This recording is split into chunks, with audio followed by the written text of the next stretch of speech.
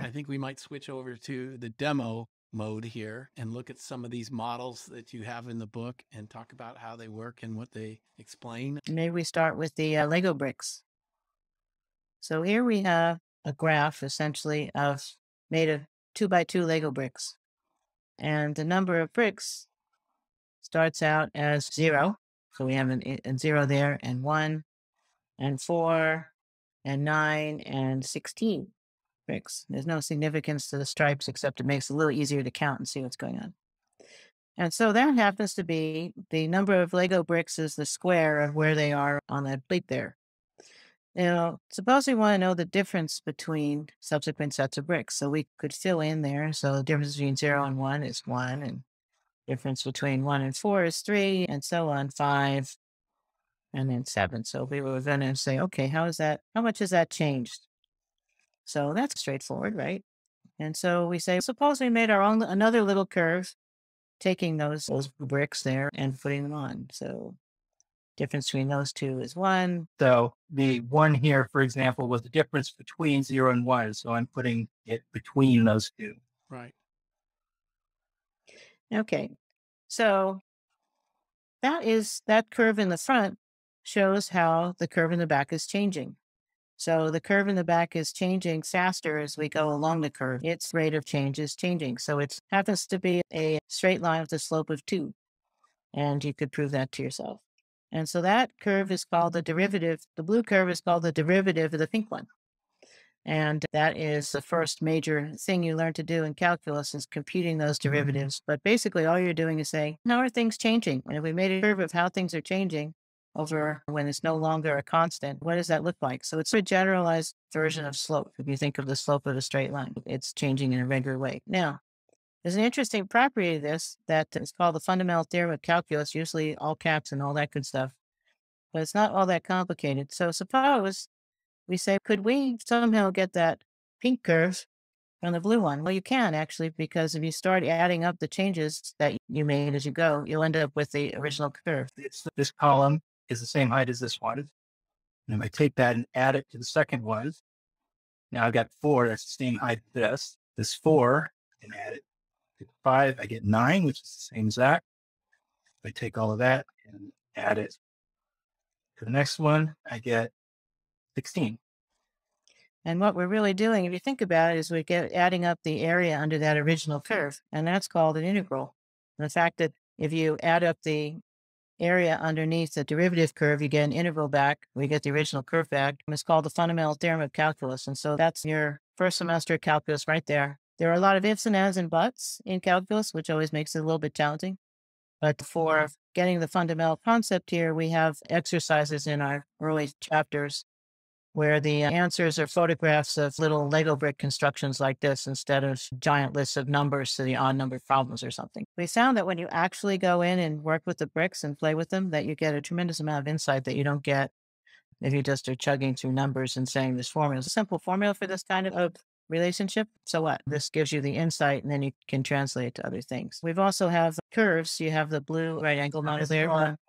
This model works for simple things where all the heights of our columns in here work out to integers. It's difficult to have non-integer numbers of Lego bricks, of course, and you're limited to the resolution of the Lego bricks. So you can't necessarily see what it's doing in between these. So create continuous curves to represent the same information. We have 3D prints, and this one is designed to match the Lego bricks. So it's tracking the height of those stacks of Lego bricks as we go.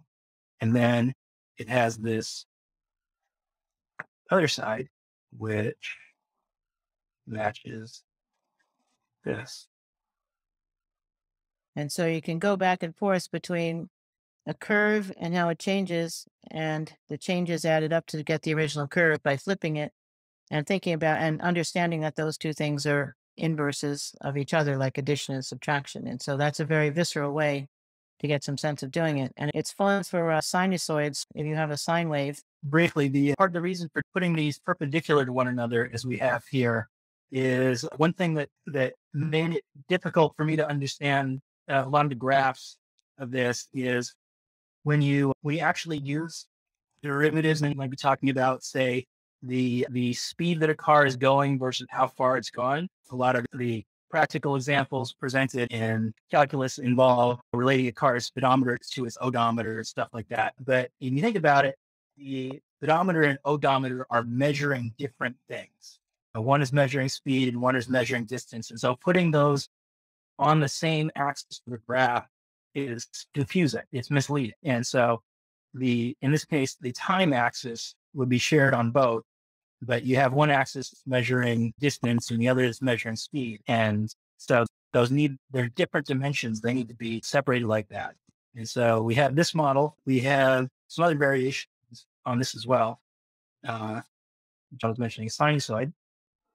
So you have a sine curve. Its changes are a cosine, whose changes happen to be a negative sine, whose changes happen to be a negative cosine. And if you want to add up the changes underneath it, you would turn it the other way. And this also gives you some insights into electromagnetic waves, which have a magnetic and electric field that are propagating at right angles to each other. And they have some interesting relationships that are related to these calculus relationships. So there's physicists don't want to give this one back if we let them see it and want to play with it for a while. So this physicality we find is a really powerful thing to think about. The other interesting critique we got from somebody was, these can't be math because they're too beautiful. And that just offended me. We said, math is beautiful, so what's your problem? And all of that. You can also have some, you asked about practical applications. So maybe Volterra models here. So the Volterra equations are about something that consumes something else over time. So they apply to rabbits and foxes in fields. The foxes eat the rabbits. They also apply to a lot of chemical interaction and just tons of things. It's two differential equations that are coupled. What you're looking at here is how the rabbits in this situation change over time. And the way we've designed this is that we look at 90 degrees. We can look at how the foxes change over time, because if there's more rabbits, you can have more foxes. And then if the foxes overeat and kill off too many rabbits, they start to starve. And so it goes around and around.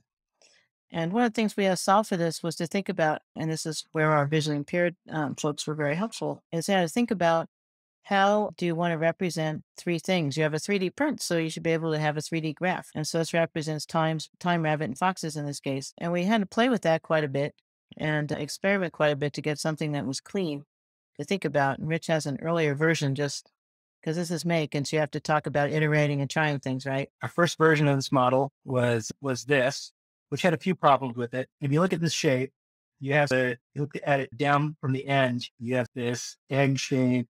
It's actually a triangle, a rounded triangle that you get in this helical pattern going down the model. And because as the rabbit population increases first, and then the fox population increases in response to it, which crashes the rabbit population, and the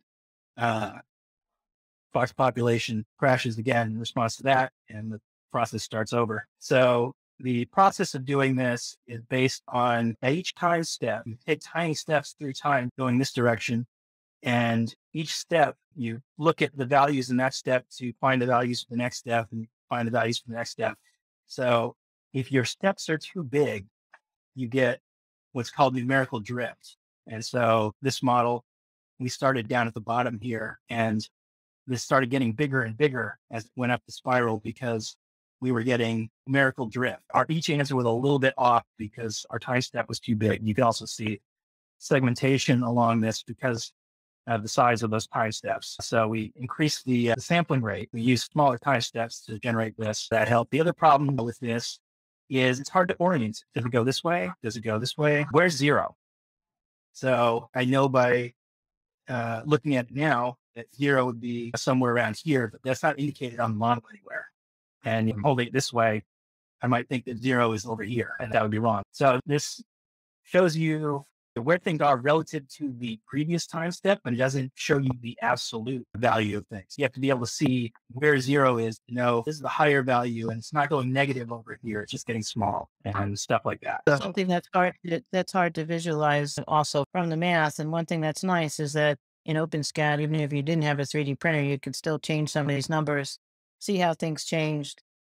and look at this projection like you're looking at now on a screen. It's more powerful to see them in person, but it's not terrible to see them on a screen also. And actually, if you go on Wikipedia and look up the logical-pair equations, you'll see this graph and you'll see this graph, and they're on the same axis. So it's hard to tell that they're tracking quantities of different things. They probably use colors for that, which, yeah, is better than nothing. You'll also see this shape, this triangular, circular thing that it makes. And it's hard to see how those actually relate to one another when they're on two separate graphs that don't have the same axes with one another. But when they're coming out of the same shape, and this 3D shape, and you just look at it from different directions to see these shapes, it's a lot more visceral how they're related.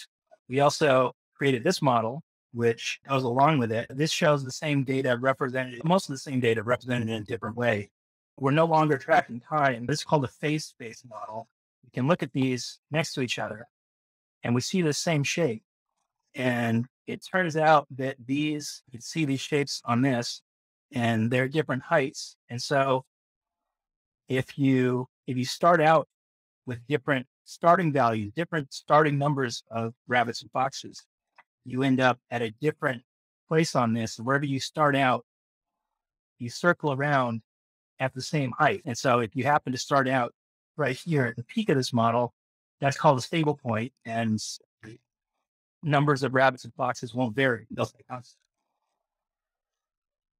In this modeling exercise, is that different phenomena may be represented in similar ways and see different patterns, detect different patterns in nature, or whatever we're talking about here, or just numbers even.